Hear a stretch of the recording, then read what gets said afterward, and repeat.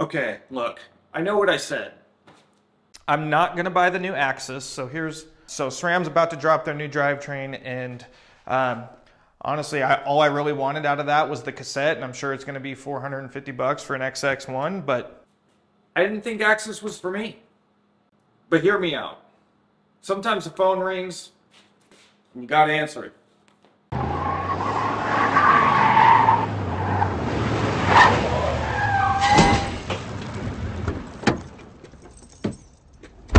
I need NOS. I need NOS. You'll blow yourself to pieces. I need one of these. One of the big ones. But actually, let's make it two. An area I need it by tonight.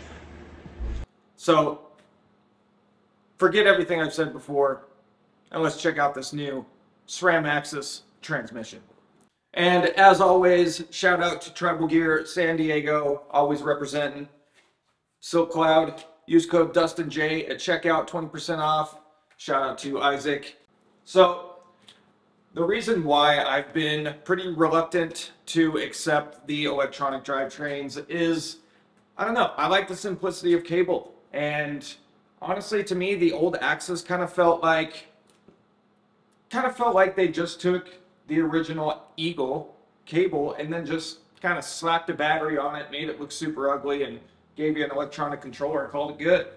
And I also don't love the idea of having to charge my batteries. I have forgotten some in the past, but it's something I can get over if the product is right and if the product is really truly a game changer. This stuff just came out. I'm kind of I kind of waited, and I wanted to let some of the videos pop up so I can kind of get an idea of what's going on, but I still don't know too much about it. So if you guys want more like in-depth views on stuff like that, there's tons of other videos on YouTube. This is more just me, my thoughts. You guys know I've had a really love-hate relationship with AXS. I think it's great, but it's just, to me, the old stuff wasn't better than cable. The chain slap on the old stuff was really the nail in the coffin for me of why I just really gave up on it. Just felt rushed. It's the only way I can put it. Just felt rushed. It wasn't very attractive looking, just bulky. The derailleur sticked out super far, and you guys can go watch all those videos on my opinions on the original stuff. But we're going to get into this.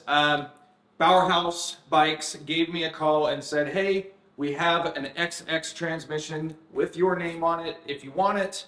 And full disclosure, I am going to be working with them now, doing an ambassadorship. And so anything you guys need from them, tell them Dustin sent you. Go see Thomas and Jason. They're the best in town. And we're going to go ahead and get into this video and put this new stuff on my bike. Finally. Thank you. SRAM gods, I've been waiting for this piece right here. This is the part of the transmission that I've been most excited about. Is the new gear ratio on this cassette. I just really did not like the old gear ratio on the old Eagle stuff. That 42 to 52 jump right at the end of this cassette just never felt like it was totally useful. It just didn't feel... It felt rushed as well. It felt like when they came out with Eagle, they just took the original cassette that we've all been using for years and slapped a big 52 on the end of it. And honestly, in my opinion, that was kind of a mistake. And I'm glad that they fixed that. It should, when you're adding another gear, in my opinion, you should rearrange the whole cassette. So I really like what I see here. Got a 38 up to a 44. And a 52. Perfect. Exactly what I've been wanting. And that's going to allow me to run a bigger chain ring now, because then I'll be able to keep that same climbing cadence, but also gain a little bit of stuff on the downs. So yeah, super excited for this cassette. Get this baby off here.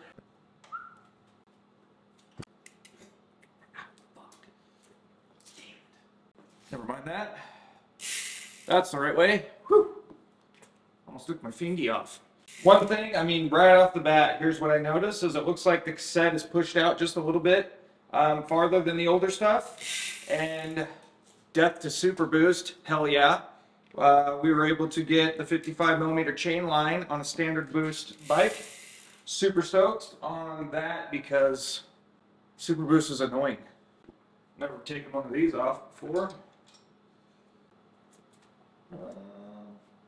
Oh, reverse thread. Wonder if I need to keep these. This I don't. Got these new cranks, built-in bash guard, and also dub wide. Finally, I hope everyone just adopts dub wide and we call it good. No more freaking super boost, no more boost, whatever. Dub wide. Let's keep it this way. Spacer wise, they give you all the spacers. Website says if you're putting a dub wide crank on a boost bike that is press fit 92, you need a 3 mil spacer non-drive and a 5 mil spacer, which is new, on your drive side. So with this new crank, I don't think I'm going to be able to run the provided chain guide with my bike because, yeah, doesn't look like it'll fit. So I don't know what they're going to do with that. I'm sure they'll eventually make like some type of guide that will keep the inner part of the chain from falling off, and then you can leave the bash guards on. I don't know. Let me know if you guys have seen anything yet, but for now I'm just going to take this thing off. Yep, that's about right. I will say, on the last AXS, I really didn't love the controller. The ergonomics never felt good to me. The original paddle was just kind of weird. They came out with that little adapter that you can use to have more of a paddle rather than a rocker. But this one looks super sweet. Pretty adjustable in all the different ways that you can go with this thing. And yeah, so far I think that part of this looks super good. Looks like you just go ahead and move it right to where you want, and then you tighten it down. It looks like it just pretty much tightens everything. Cable free. I like it. Cool.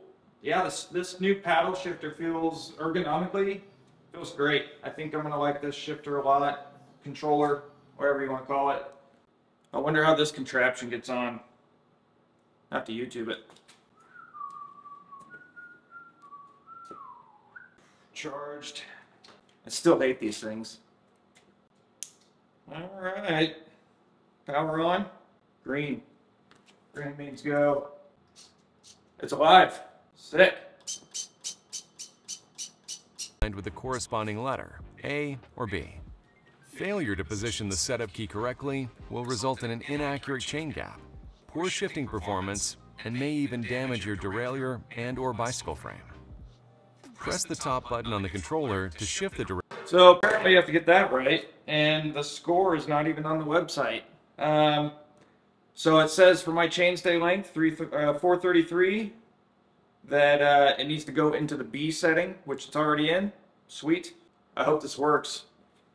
So for my bike, according to the full suspension, chainstay, 433, chain is 116 links, supports a 32 or 34 chain ring.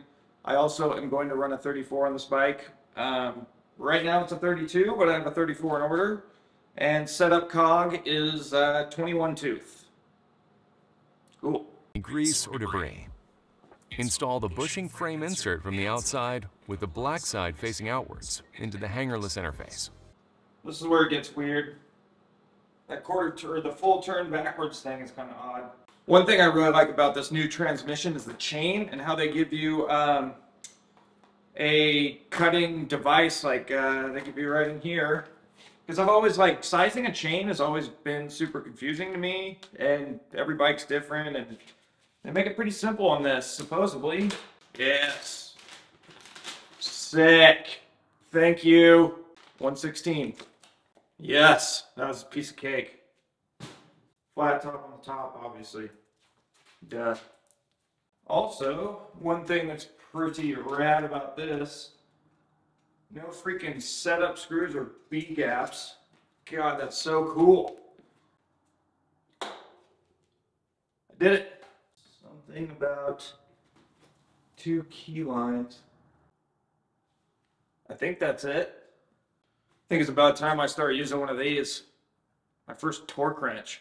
35 Newton meters. Let's see here. I don't know how to use this thing.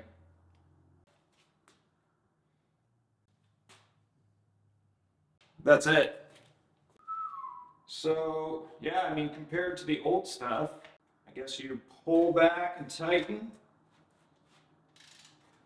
Yeah, so far I prefer this setup compared to the old AXS, just in terms of setting it up. Cool. Also, one thing I should mention that as I've been watching these videos setting this stuff up, is if you have a bike that has geo adjust like this one, I can do a long travel or a short travel version. You do have to repeat this whole process and do everything over again. But the setup on this thing has been super simple so far, so I didn't realize I'm done. That was pretty easy. Let's give her a go and see.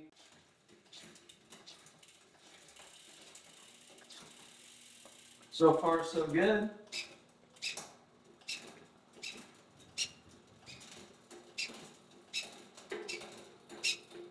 Shit. I like it. Yeah, that was a piece of cake. Let's sit here and talk about it for a second. So that was way easier than I thought it was going to be. I'm really impressed with the setup on this. It's actually, watching videos, I thought it might be a little bit more difficult than previous generations, but that was a piece of cake, actually. And I love that SRAM took all these new steps to make sure it's just extremely simple. You put in your bike, you tell them what bike you have, they tell you the exact settings. There's no high-low limits, there's no beat tensions, and that's super killer. And I think that's a big win for this drivetrain. I think, to me, just my initial impressions of this, I think it is going to be a game changer. Where I didn't think the last one, I didn't think it was. I didn't think that... honestly, I didn't really feel any performance difference. Yeah, it was nice and fast and crisp shifting, but so is the old cable stuff. And one thing that people were saying that it shifts a little bit slower than the previous generation ones.